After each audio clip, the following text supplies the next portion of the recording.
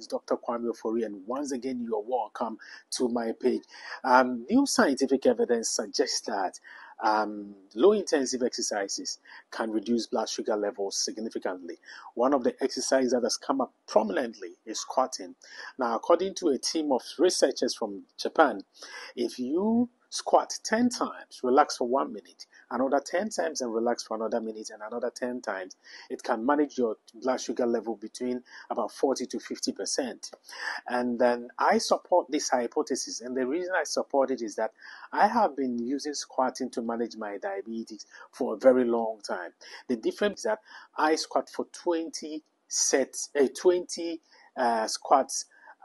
for 5 sets, so that means 100.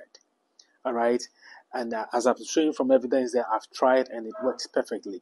So this is good news for diabetes people, because either you are old, young, either you are big or slim, you can always do this squat because it's easy to do. If you are in the office, you can always get to your washroom after eating and do this squat, which is good. So once again, anytime you say a prayer, don't forget to say one for me, and I'll keep fishing. Whenever I get something new, I'll share with you.